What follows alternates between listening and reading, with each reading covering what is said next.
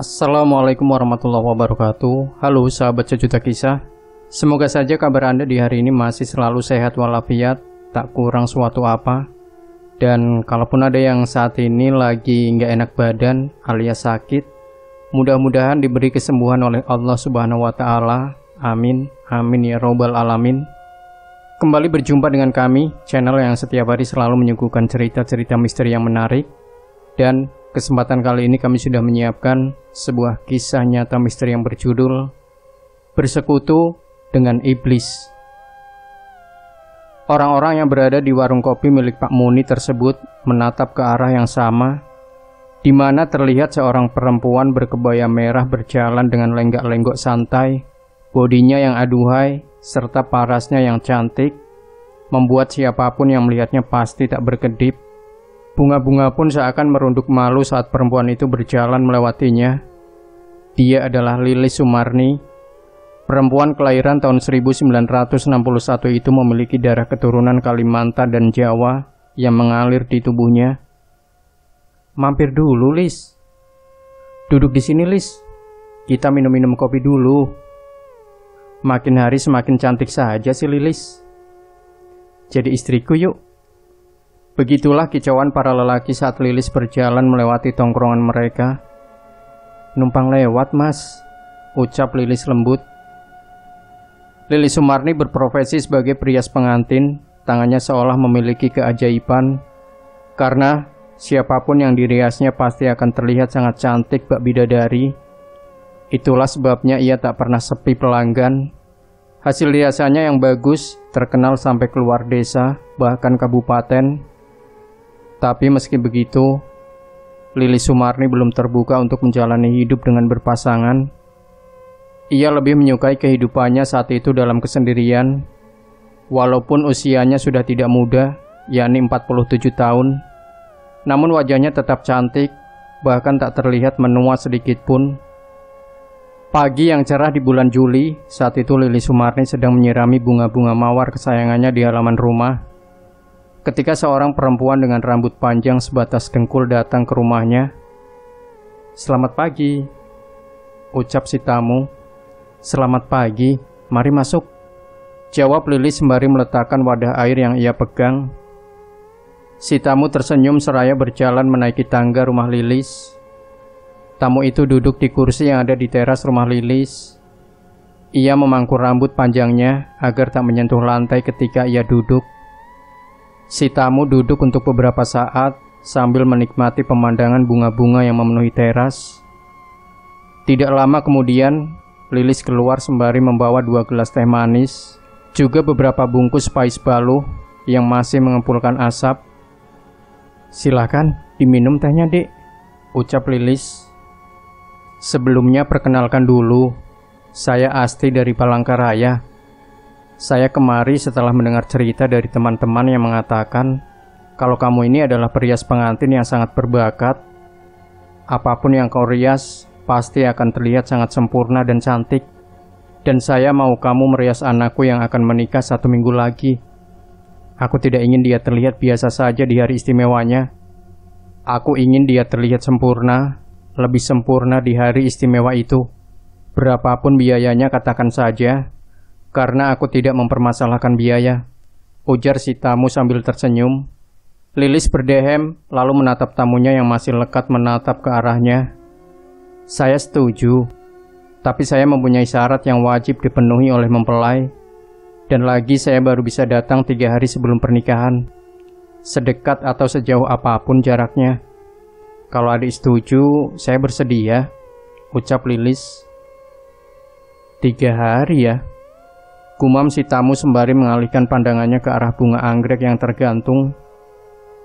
"Baiklah, aku setuju. Kurasa 3 hari sebelum hari hanya masih sempat," ujar si tamu mengangguk menyetujui. Ini uang mukanya, dan 3 hari sebelum pernikahan nanti, anak buahku akan menjemputmu. Lanjutnya seraya meletakkan sebuah amplop putih di atas meja. Setelah itu si tamu berpamitan untuk pulang. Lilis menatapnya sembari tersenyum manis. Beberapa hari kemudian, seorang laki-laki datang ke rumah Lilis. Rupanya laki-laki itu adalah anak buah dari Bu Asti yang beberapa hari lalu datang ke rumahnya. Lilis membawa 2 buah tas besar keluar dari dalam rumah, yang tentu isinya adalah baju-baju dan juga peralatan make up. Sebelum pergi, Lilis meludahi pintu rumahnya 3 kali, entah apa maksudnya. Singkat cerita, Lilis dan laki-laki tersebut tiba di rumah mempelai yang sangat mewah pada zaman itu. Terlihat di halaman-halaman rumahnya sendiri berdiri sebuah panggung besar yang belum sepenuhnya rampung. Halaman belakangnya dipenuhi dengan orang-orang yang sedang duduk gawi. Lilis disambut dengan baik oleh pihak keluarga mempelai. Ia diantar ke kamar yang diperuntukkan khusus untuknya. Setelah menata barang-barang yang dibawanya, Lilis meminta untuk berbicara secara 4 mata dengan calon mempelai perempuan. Di dalam kamar yang terkunci itu, Lilis memberikan syarat pertama yang harus dipenuhi sang pengantin. Lilis meminta dicarikan 700 melati yang belum mekar. Saat si calon pengantin ingin bertanya, terlebih dulu Lilis menyela. Tidak ada tanya jawab, kau hanya boleh memenuhi syarat tersebut. Setelah syarat pertama sudah dipenuhi, Lilis memberikan lagi syarat kedua, yakni mencarikannya 7 lembar daun sirih bertemu urat. Dan syarat ketiga ialah sepasang ayam berwarna hitam dan putih. Sehari sebelum pernikahan, Lilis mengunci diri di dalam kamarnya dan mulai meritualkan sesuatu. Keesokan paginya saat akan mendandani pengantin, Lilis menyuruhnya meminum darah ayam yang sudah ditaruh di dalam gelas. Darah itu juga dioleskan ke bagian dahi, tengkuk, serta bibir si pengantin. Walau awalnya ragu-ragu, akhirnya mau tak mau pengantin tersebut mau meminum darah ayam tersebut. Sepanjang waktu riasan, si mempelai wanita terlihat gelisah dan tak mau menutup cermin yang ada pantulan wajah dari Lilis Sumarni. Saat pengantin keluar dari kamar, semua mata nampak takjub dan terpukau melihat kecantikan pengantinnya. Tak henti-henti pujian keluar dari mulut orang-orang yang melihatnya. Sungguh cantik sekali. Pesta pernikahan berjalan lancar, namun setelah selesai acara, si pengantin wanita seperti kerasukan. Dia mengamuk dan menangis histeris tanpa sebab yang jelas. Bukan apa-apa, tidak akan terjadi hal yang buruk. Kejadian seperti ini sering terjadi karena gangguan makhluk halus yang jatuh hati pada si mempelai. Tolong ambilkan aku air sirih dan gula, ujar Lilis. Namun, saat apa yang diminta Lilis tadi datang, pengantin wanita sudah sadar dari kerasukannya dan terbaring lemah di atas kasurnya. Ada hantu, wajahnya buruk, aku takut, ucap si pengantin masih sesenggukan. Dia tidak akan mengganggumu. Wajar saja kalau makhluk-makhluk halus tertarik, karena kau sungguh sangat cantik sekali, ucap Lilis membuat si pengantin pria mengerutkan alisnya. Maksudnya? Tanya mempelai pria. Lilis tersenyum lalu bangkit dari duduknya. Istirahatlah. Pasti hari ini kalian sangat capek sekali kan? Setelah berkata seperti itu, Lilis keluar, diiringi tatapan aneh si mempelai pria. Malam itu Lilis mengunci diri di dalam kamar. Ia mengeluarkan perapian kecil yang terbuat dari kuningan. Ia menghidupkan api dan mulai melantunkan mantra-mantra yang asing bagi kebanyakan orang. Seiring dengan asap yang semakin mengepul, terdengar suara seorang laki-laki yang meracau tak jelas. Berdiri sesosok makhluk bertubuh tinggi dan besar dengan warna merah semerah darah. Lilis sujud di hadapan makhluk itu. Ia tak berani menatap sedikit pun pada makhluk tersebut. Tanpa ragu, Lilis melukai telapak tangannya sendiri dengan pisau kecil, lalu meneteskan darahnya ke dalam perapian yang masih berasap itu. Kau terlambat, ujar makhluk tersebut. Ampuni saya telah lalai. Tapi saya berjanji akan membawakan 2 tumbal sekaligus setelah ini, ucap Lilis dengan suara gemetar. Makhluk itu menggeram dengan suara yang sangat menyeramkan. Beberapa saat hening, makhluk tersebut kemudian menghilang, diiringi dengan suara benda jatuh dari luar jendela kamar, membuat Lilis tersentak. Namun setelah pintu dibuka tak ada siapapun di luar sana selain bercak darah yang perlahan-lahan mulai menghilang. Lilis Sumarni menghela nafas lega. Ia yakin tadi itu pasti ada orang lain yang mengintipnya. Tapi untung saja makhluk sekutunya mengetahui hal tersebut. Bukan kali pertama bagi Lilis ketahuan orang lain. Tetapi untungnya orang-orang yang mengetahui rahasianya itu berhasil dilenyapkan oleh makhluk tinggi besar berwarna merah yang merupakan peliharaan Lilis tersebut. Keesokan harinya, pagi-pagi sekali Lilis sudah bersiap-siap untuk pulang. Kami sangat puas dengan pekerjaanmu. Anakku benar-benar bagaikan bidadari setelah kau rias. Ini uangnya. Sekali lagi kami ucapkan terima kasih, ujar Bu Asti. Lilis tersenyum, senyum yang bisa menghipnotis siapapun yang melihatnya. Sama-sama, Dik. Aku senang kalau kalian puas dengan hasil make upku, ucap Lilis lembut. Baiklah kalau begitu aku mohon diri. Semoga di lain kesempatan kita bisa bertemu lagi, lanjut Lilis. Amin. Hati-hati di jalan, kata Bu Asti. Lilis berjalan di belakang anak buahnya Bu Asti yang membawakan barang-barang bawaan milik Lilis. Setelah menempuh perjalanan yang cukup panjang, akhirnya Lilis sampai ke rumahnya. Rumah itu masih sama seperti sebelumnya. Bahkan tak ada debu sedikit pun menempel di lantai dan pintu rumahnya. Kring. Setelah meletakkan barang-barang bawaannya, Lilis langsung mandi dan berhias. Ia memakai pakaian terbaiknya, lalu duduk di teras rumahnya seperti sedang menunggu seseorang yang akan datang. Tidak berapa lama kemudian, ada 4 orang yang datang ke rumahnya. 2 diantaranya adalah gadis muda belia, dan 2 lagi merupakan remaja laki-laki. Lilis tersenyum ramah dan menyuruh tamu-tamunya untuk masuk ke dalam rumah. Ia membuatkan minuman dan menyuguhkan beberapa macam-macam kue kering yang ada di toples. Kenalkan Mbak, ini temanku namanya Rinto, dan yang ini Ataklier. Sebenarnya namanya Samsu, tapi sering dipanggil Ataklier, ujar salah satu anak gadis tersebut memperkenalkan 2 teman lelaki yang mereka bawa. Lilis tertawa, suara tawanya terdengar renyah sekali. Maaf, nama panggilanmu benar-benar terdengar lucu sayang, ujar Lilis seraya mengelus tangan remaja laki-laki tersebut. Kalian sudah izin mau menginap di sini sayang? Tanya Lilis sembari menatap keempat remaja itu bergantian. Saya tidak izin Mbak. Rasanya izin pun percuma.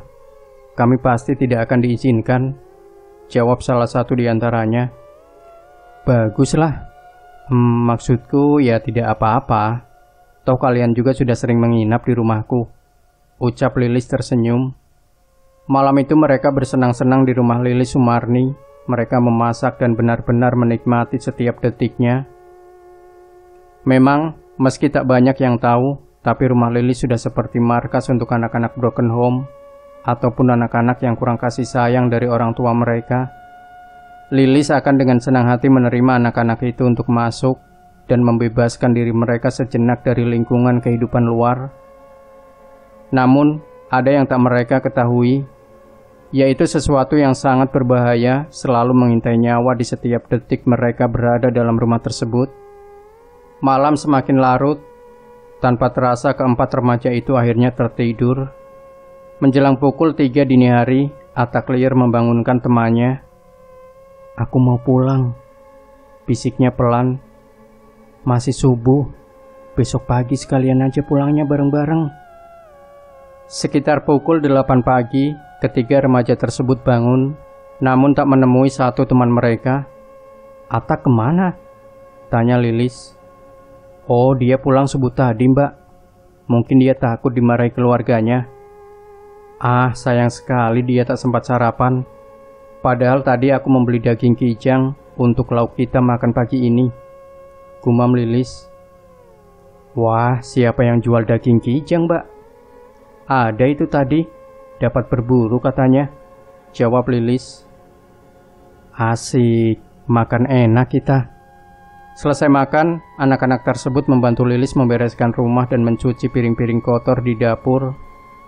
Setelah membantu Lilis, ketiganya pun pamit untuk pulang ke rumah masing-masing. Menginaplah semalam lagi. Mbakmu ini sangat kesepian. Bujuk Lilis seraya menahan lengan remaja putri tersebut. Ketiganya saling tatap dan memberikan kode. Ya sudah deh mbak, kami nginap lagi aja. Toh di rumah juga nggak dipedulikan. Lilis tersenyum manis sekali ketika mendengar jawaban anak itu. Ia mengelus kepala ketiganya dengan lembut. Kalau begitu, buatlah apa yang kalian suka. Buat rumah ini ramai dengan perbincangan-perbincangan kalian. Aku akan pergi berbelanja makanan terlebih dahulu untuk malam ini. Mbak Lis ini memang terbaik, puji ketiga remaja itu sambil tersenyum. Kalian bertiga mau pesan apa? Biar sekalian mbak belikan, tanya Lilis lagi. Sepanjang hari mereka lalui dengan mengobrol, bercerita dan bersenda gurau di ruang tamu rumah Lilis. Tanpa mereka sadari dari balik pintu kamarnya, Lilis merengut mendengar kegaduhan yang diciptakan oleh ketiga remaja tersebut. Andai aku tidak butuh kalian, takkan kuizinkan kalian buat gaduh di rumahku, Lilis membatin. Malam harinya selesai makan malam, Lilis masuk ke dalam kamarnya, dan seperti malam kemarin, ia kembali menghidupkan perapian kecilnya untuk memanggil makhluk merah besar peliharaannya. Ia juga membakar rambut milik salah satu remaja yang menginap di rumahnya itu, yang ia dapatkan ketika bercanda dengan mereka tadi. Hal yang sama terjadi lagi di luar seperti tadi malam. Seorang di antara ketiganya membangunkan salah satu teman untuk berpamitan pulang. Lalu tanpa curiga sedikit pun diiyakan saja oleh temannya. Pagi-pagi sekali Lilis bangun dengan wajah yang lebih segar, cerah dan berseri-seri. Keriput di bagian wajahnya kembali mengencang. Itu tandanya kalau tumbal yang ia berikan sudah diterima. Sekitar pukul 10 pagi, rumahnya kembali kedatangan beberapa tamu. Salah satunya adalah seorang ibu-ibu berhijab dengan senyuman manis di bibirnya. Wajah beliau juga terlihat sangat bersahaja. Assalamualaikum, ucap si tamu. Silakan masuk, jawab Lilis sembari tersenyum. Sayang, tolong buatkan teh untuk tamu-tamu mbak ini ya, ujar Lilis memanggil dua remaja di dalam rumah. Saat akan melangkah masuk, ibu-ibu berhijab itu nampak terkejut. Allahu Akbar, ucapnya. Beliau juga meringis seperti kesakitan. Ada apa bu? Tanya Lilis menyipitkan matanya. Tidak apa-apa. Kepalaku tiba-tiba pusing. Rasanya aku duduk di sini saja, jawab si ibu. Oh ya sudah. Memang kalau pusing harusnya terkena udara langsung, biar lebih enakan, ucap Lilis masih ramah sekali. Tidak lama mengobrol, dua remaja tersebut keluar membawakan beberapa gelas teh dan beberapa toples kue kering juga kerupuk. Silakan diminum pak, bu, kata Lilis. Namun lagi-lagi keanehan terjadi. Gelas yang baru saja hendak diangkat oleh si ibu tiba-tiba pecah sendiri. Astaga, maaf. Maklumlah, gelas saya ini gelas murah bu, dan juga sudah sangat tua. Makanya sering sekali saya mengalami yang begini. Sekali lagi, maaf ya bu. Aduh, mana airnya panas sekali, ucap Lilis nampak sekali merasa bersalah. Sayang, tolong ambilkan kain dan air dingin dalam gayung ya. Bawa keluar cepat, teriak Lilis. Dan tidak berapa lama, seorang remaja keluar membawakan kain dan gayung berisi air. Ini bu, bersihkan dulu. Tidak apa-apa dek, santai saja. Bukan kali pertama juga saya terkena air panas seperti ini. Sudah, tak usah khawatir, kata si ibu. Saya benar-benar merasa bersalah, sebab gelas saya sudah hampir melukai ibu. Si ibu tersenyum, lalu ia menceritakan maksud dan tujuan mereka datang dari jauh itu untuk apa. Saya ini dari Kalsel, lumayan jauh sekali.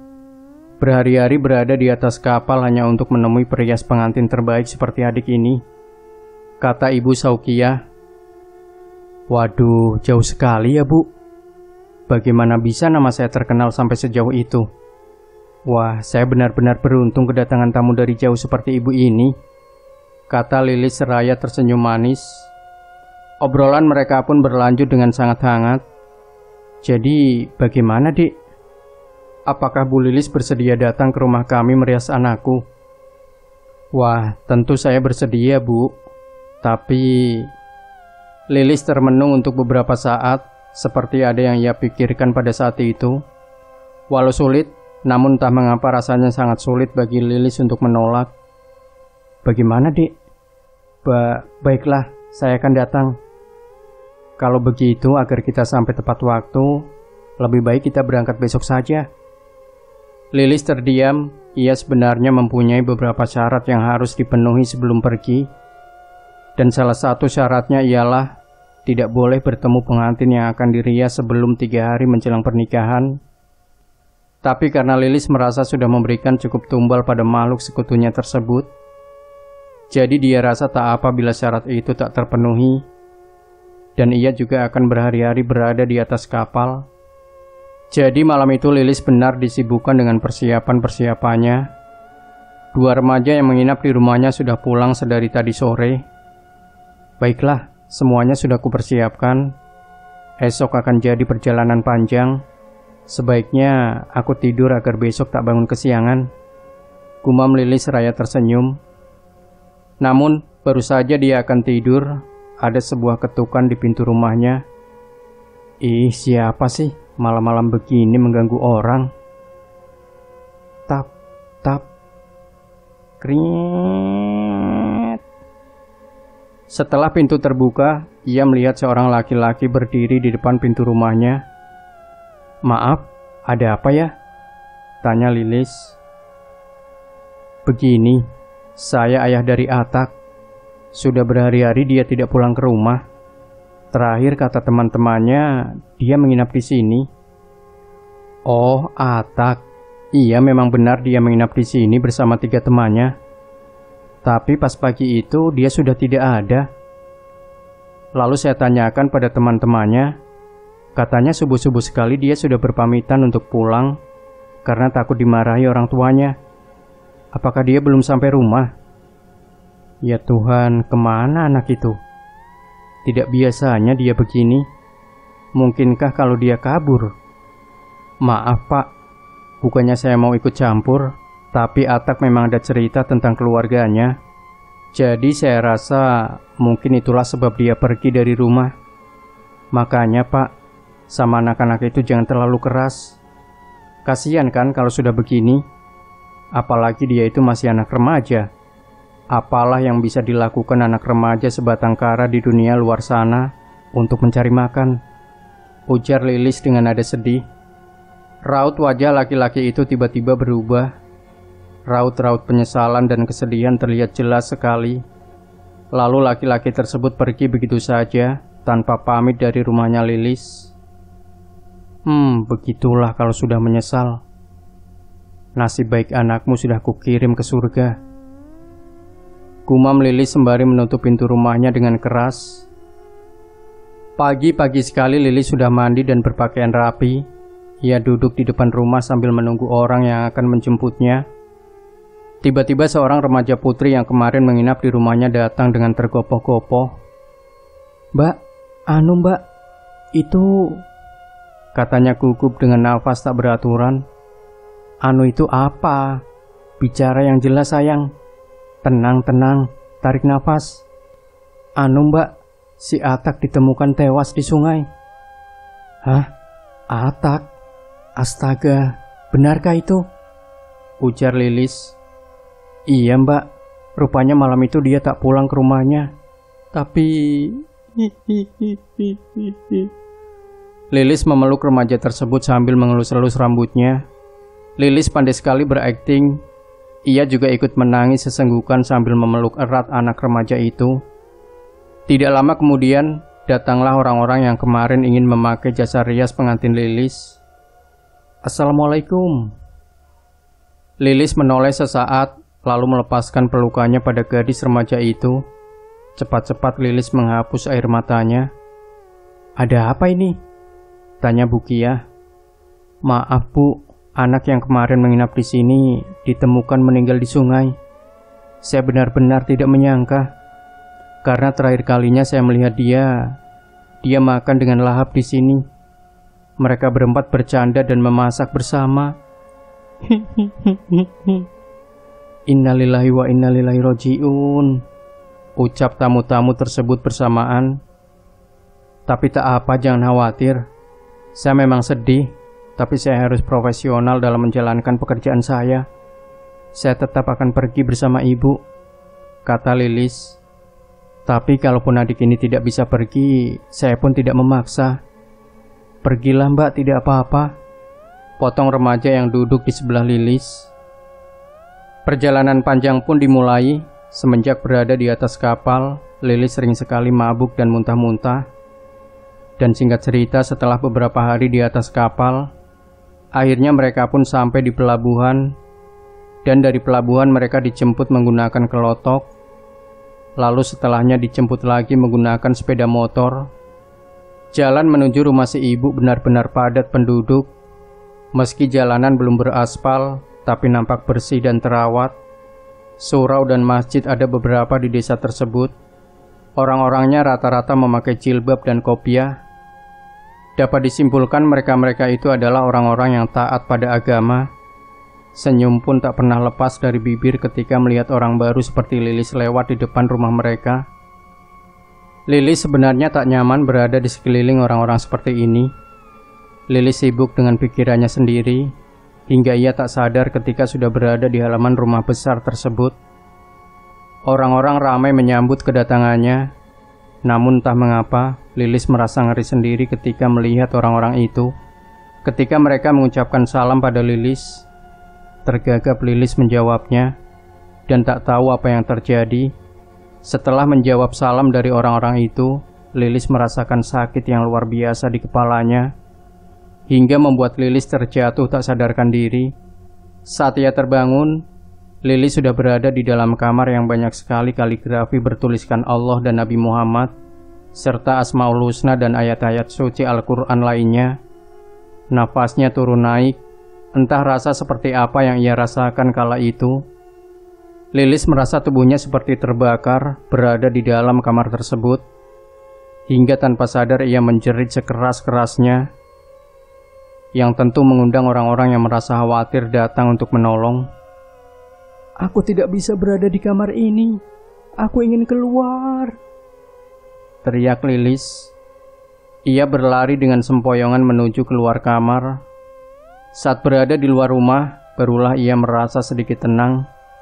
Ada apa, Dik? Apakah ada yang salah dengan kamar tersebut? Tanya Bukiah.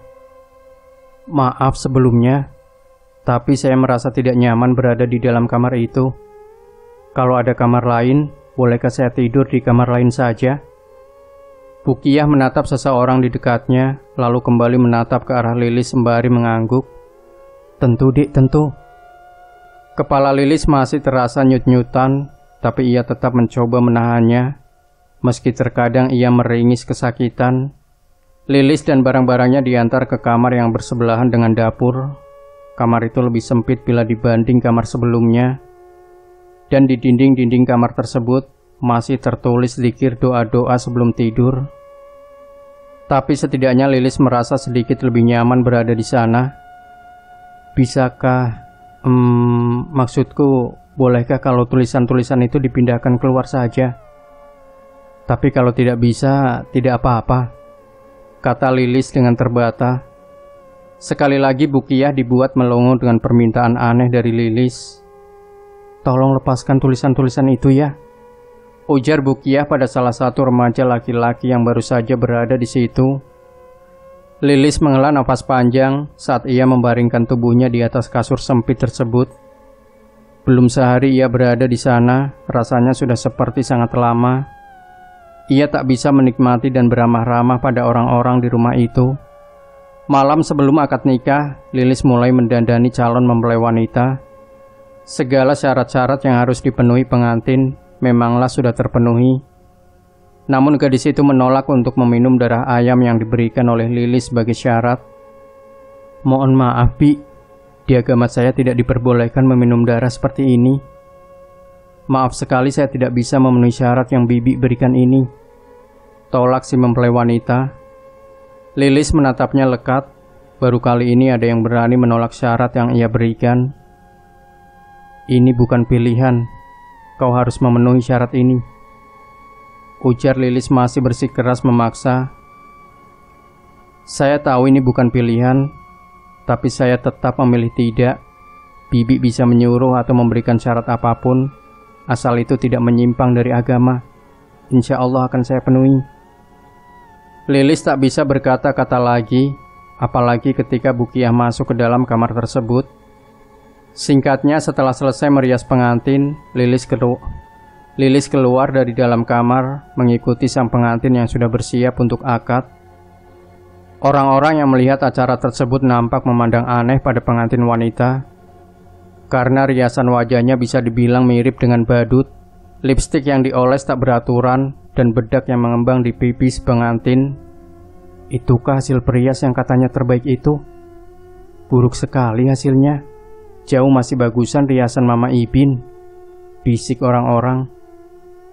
Hus, jangan bicara seperti itu. Tidak sadarkah kalian kalau kalian sedang gibah? Tegur salah seorang ibu-ibu lainnya. Lilis menunduk tak kuasa mengangkat wajahnya. Ia malu. Ia benar-benar merasa sangat malu dengan hasil riasannya. Kejadian berpuluh tahun lalu pun teringatkan kembali oleh Lilis. Di saat ia dihina oleh keluarga pengantin yang diriasnya karena hasil yang tidak sesuai dengan kehendak mereka. Memanglah Lilis tak pernah belajar atau berguru dengan orang yang ahli dalam merias wajah. Selama ini, Lilis hanyalah belajar seorang diri dengan dibantu teman-temannya. Hingga sampai suatu hari ia tak lagi dipanggil untuk merias pengantin. Dan sejak saat itu, Lilis berjuang untuk menghidupi dirinya sendiri. Sampai akhirnya ia terjerumus dalam perjanjian dengan iblis. Lilis diharuskan memberi tumbal manusia pada iblis tersebut agar riasannya tetap bagus. Tidak hanya itu, si pengantin yang akan dirias pun harus memenuhi berbagai syarat yang diberikan oleh Lilis. Akan tetapi pengalaman selama ia merias pengantin, tak pernah sekalipun pengantin-pengantin yang ia rias menolak syarat-syarat yang ia berikan. Berbeda dengan pengantin yang sekarang diriasnya, yang bahkan berani menolak dengan tegas tentang persyaratan tersebut. Akibatnya sosok iblis tersebut tak bisa merasuk ke dalam tubuh si pengantin yang akan menjadikannya terlihat cantik dan anggun seperti bidadari. Lamunan Lilis buyar karena suara tangisan si pengantin. Beberapa keluarganya menatap lekat pada Lilis. Mereka seolah mencibir hasil riasan Lilis. Saat acara akad selesai, Lilis langsung masuk ke dalam kamar. Ia juga mendengar beberapa orang di luar tengah membicarakannya.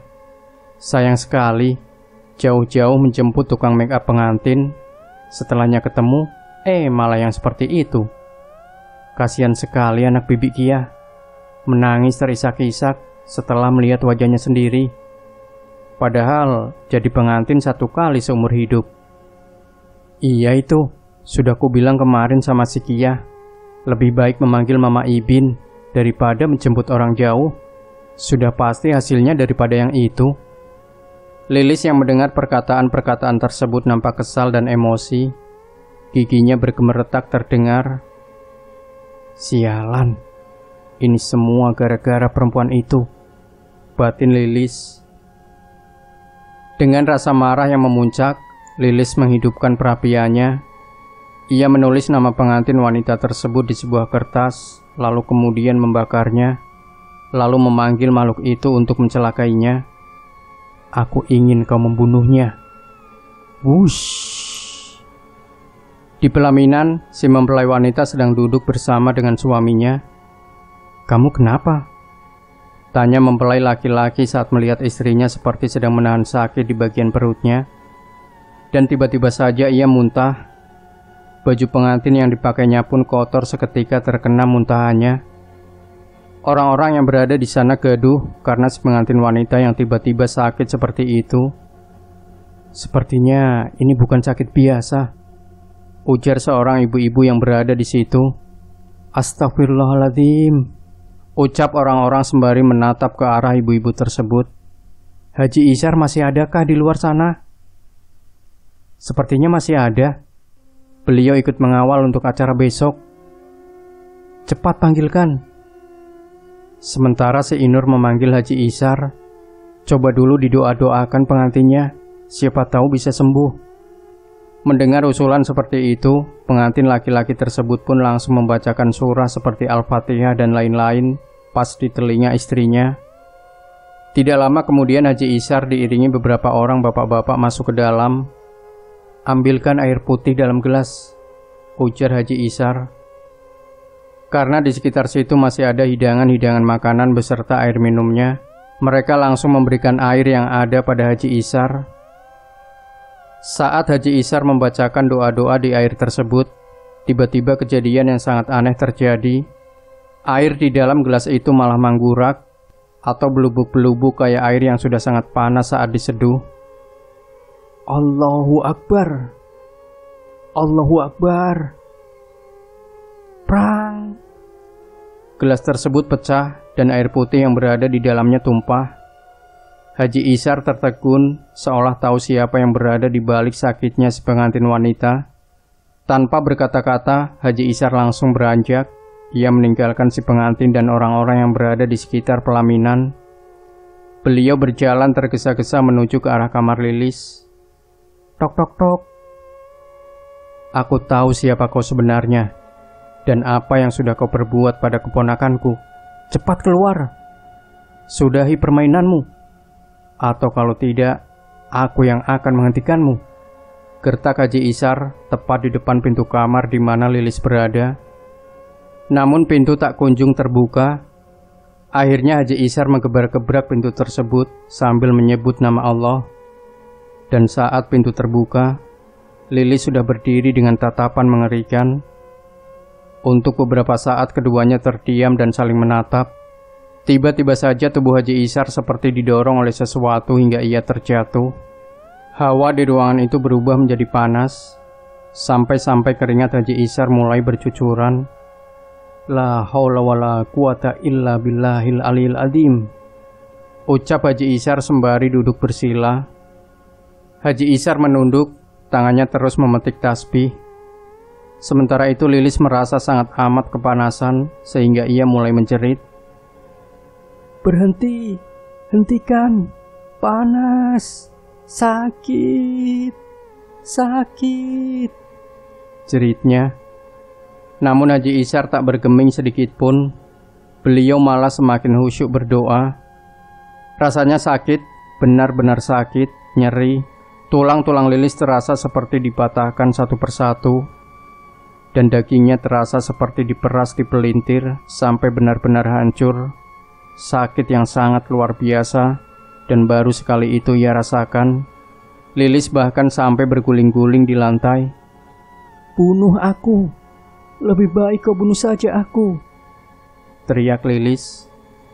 Haji Isyar menghentikan doanya. Ia beranjak mendekati Lilis. Tiada berhak aku membunuhmu. Bertobatlah selagi ada kesempatan. Biar ku bimbing kau mengucap 2 kalimat syahadat. Lilis menangis. Rasa sakit, malu, takut campur aduk jadi satu ia rasa kala itu.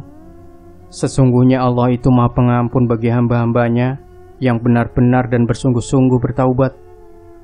Kau masih punya kesempatan. Gunakanlah kesempatan itu sebaik-baiknya. Baik, baik. Aku bertaubat. Aku bertaubat, isak Lilis. Haji Isyar tersenyum. Alhamdulillah, ucapnya. Saat Lilis mengucapkan 2 kalimat syahadat, terdengar raungan yang menggema di dalam kamar tersebut. Raungan yang entah dari mana asalnya. Setelah itu barulah Haji Isyar keluar untuk melihat keadaan si pengantin wanita. Dan untung saja keadaannya mulai membaik, meski masih terbaring lemah. Begitu juga dengan Lilis Sumarni yang berada di dalam kamar. Insya Allah semuanya sudah baik-baik saja, ujar Haji Isyar sembari menghela nafas panjang. Keesokan harinya, acara tetap berlanjut. Tapi yang merias pengantin bukannya lagi Lilis, melainkan Mama Ibin. Kedua mempelai nampak sangat bahagia duduk bersanding di pelaminan, menjadi raja dan ratu dalam sehari. Sementara di dalam kamar, Lilis masih terbaring. Wajahnya nampak begitu sangat pucat, tetapi untungnya orang-orang di dalam rumah itu masih mau merawat Lilis dengan sangat baik. Dan 4 hari setelah acara pernikahan itu, Lilis sudah sembuh. Ia juga sudah bersiap-siap untuk pulang. Ia berpamitan pada semua orang-orang dan juga pada Haji Ishar. Jangan lupakan ibadahmu, Lis, agar hatimu selalu tenang dan tak terjerumus kembali pada perjanjian itu, pesan Haji Ishar. Insya Allah. Tapi andaikan saya merasa sesuatu yang janggal, apakah boleh jika saya kemari lagi? Tanya Lilis. Haji Ishar tersenyum sambil mengangguk. Datanglah, pintu rumah kami selalu terbuka untukmu. Di perjalanan pulang itu, Lilis sedikit merasa tenang. Namun hal itu belum menjadi akhir dari apa yang sudah terjadi. Singkatnya, ketika ia sampai di rumah, ketika pintu terbuka, tercium bau busuk yang amat menyengat dari segala penjuru rumahnya. Debu dan berbagai macam pasir juga tanah berserakan di lantai. Dek, dek, dek. Jantungnya mulai berdegup tak karuan. Rasa takut tiba-tiba mendera hati dan perasaannya. Lilis bergegas mengambil sapu dan langsung menyapu lantai itu sampai bersih. Malam itu ia lalui dengan kegelisahan. Tap, tap, tap. Suara langkah kaki berada di lantai luar kamar. Suaranya terdengar bolak-balik di depan pintu. Kadang berjalan pelan, kadang berjalan cepat, dan tiba-tiba berlari-lari. Suara-suara itu benar-benar mengganggu, membuat Lilis takut untuk keluar kamar. Namun, semakin didiamkan, suara langkah-langkah kaki tersebut malah semakin menjadi. Terasa sekali ada sesuatu yang lain berada di luar sana tengah menunggunya. Berisik, teriak Lilis dari balik selimutnya. Was-was ia menunggu apa yang akan terjadi setelahnya, tapi tak terjadi apapun. Suara-suara langkah kaki tadi menghilang. Hening, benar-benar hening. Lilis menghela nafas lega. Malam itu ia tertidur tanpa sedikit pun keluar dari balik selimutnya. Rasanya memang percuma ia bersembunyi dari sesuatu yang tak nampak. Pagi harinya, lantai rumah Lilis penuh debu, pasir dan tanah. Juga ranting-ranting pohon yang entah bagaimana bisa masuk ke dalam rumahnya. Air di dalam wadah tiba-tiba menjadi berbau. Bahkan beras di rumahnya pun rusak berjamur. Ia tahu janji itu tak akan pernah bisa ia batalkan. Hari-hari berlalu, malam berganti siang, dan siang pun berganti malam. Namun tak ada ketenangan sedikit pun di rumah itu. Rumah yang dulunya terasa nyaman dan damai, kini berubah mencekam dan menakutkan di siang malamnya. Berada di rumah itu bagaikan terkurung di tempat berhantu bagi Lilis, dan ia tak tahu kemana harus pergi. Suara-suara para tumbal yang dulu pernah ia berikan pada makhluk itu, setiap malam selalu menghantuinya, mengganggu dan bahkan sudah mulai menampakkan diri. 2 minggu telah berlalu, keadaan Lilis benar-benar sudah jauh berbeda dengan yang dulu. Matanya sayu dan mulai menghitam karena tak bisa tidur dengan nyenyak. Wajahnya pucat dan tubuhnya sangat kurus. Tak ada lagi sisa-sisa kecantikannya yang dulu sangat dipuja-puja oleh kaum lelaki. Lilis menjual semua barang-barang berharganya. Ia berniat untuk pergi menemui Haji Ishar, meminta jalan keluar untuk masalah pelik yang ia alami saat itu. Singkatnya, setelah semua barang-barang berharga yang ia punya terjual habis, hari itu juga Lilis pergi ke pelabuhan membawa beberapa baju di dalam tasnya. Meski tak ada kapal yang berangkat di hari itu, Lilis rela tidur di pelabuhan untuk menunggu sampai kapal berangkat. Tetapi meski ia sudah tak berada di rumahnya, bayang-bayang ketakutan masih ia rasakan. Lilis sengaja tidak menyewa ranjang di kapal tersebut karena ia takut kalau terjadi hal-hal yang tak diinginkannya. Maka dari itu Lilis lebih memilih untuk tidur balampar. Singkat cerita, setelah menempuh perjalanan yang panjang, Lilis akhirnya sampai di rumah Bukiah. Ia disambut dengan ramah dan hangat oleh orang-orang di rumah itu. Namun baru saja ia masuk selangkah ke dalam rumah, Lilis jatuh pingsan. Bangun-bangun, ia sudah berada di dalam kamar dengan kaligrafi yang mengelilingi dinding kamar. Rasanya panas, sakit, perih. Rasa sakit yang benar-benar sulit untuk dikatakan. "Kau tak menjalankan sholat 5 waktumu?" tanya Haji Ishar. Dalam keadaan kesakitan, meringis dan merintih, Lilis mengangguk. Haji Ishar menghela napas panjang. "Tolong beritahu." Hanya penggalan kata dari Haji Ishar yang sempat Lilis dengar sebelum ia pingsan lagi. Saat terbangun, Lilis melihat ke sekelilingnya. Terdengar orang-orang membacakan Yasin untuknya. "Apa ini? Apakah aku sudah mati?" Batin Lilis ketakutan, namun rasa sakitnya masih sangat ia rasakan. "Lilis, kau bisa mendengarku?" tanya suara Haji Ishar samar-samar terdengar. Lilis berusaha mengangguk, tapi kepalanya terasa sangat berat. Tidak, bukan hanya kepala yang tak bisa ia gerakan, tapi seluruh tubuhnya, kecuali mata. "Sabar, Lis. Insya Allah semuanya akan baik-baik saja." Antara sadar dan tidak, Lilis bermimpi kalau dia sedang berada di sebuah tempat yang sangat gelap, sehingga tiada sedikit pun cahaya. Namun, entah dari mana suara rintihan juga isak tangis terdengar di mana-mana. Dan pelan-pelan terasa banyak sekali tangan-tangan yang menyentuh Lilis. Kala itu, Haji Ishar dan beberapa orang lainnya masih membacakan Yasin di dekat tubuh Lilis terbaring. Mereka mendengar Lilis merintih pelan, dengan mata yang masih tertutup. Entah sudah keberapa kalinyakah Lilis tak sadarkan diri seperti itu. "La haula wala quwata illa billah," ucap Haji Ishar. Sementara di alam bawah sadarnya, Lilis masih berjuang untuk melepaskan diri dari tangan-tangan yang terasa semakin erat memegangi tubuhnya. Dan di saat-saat seperti itu, terdengar suara seseorang yang sedang menuntunnya untuk membaca 2 kalimat syahadat.